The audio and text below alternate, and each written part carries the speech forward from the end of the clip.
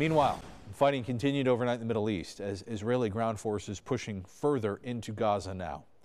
The Israeli military says it has rescued an Israeli soldier taken hostage by Hamas 2 weeks ago. It's believed that there are still more than 200 hostages remaining in Gaza, including a number of Americans. Hamas has released 4 so far. It says it would let more go in return for thousands of Palestinian prisoners held by Israel. Israel's Prime Minister Benjamin Netanyahu once again says even the idea of a ceasefire is off the table. Just as the United States would not agree to a ceasefire after the bombing of Pearl Harbor or after the terrorist attack of 9/11, Israel will not agree to a cessation of hostilities with Hamas after the horrific attacks of October 7th. In Gaza, aid workers say the humanitarian crisis continues to grow worse by the hour, despite truckloads of supplies coming in starting last week. U.S. State Department, however, says it's making, quote, significant progress in getting aid in to the Gaza Strip.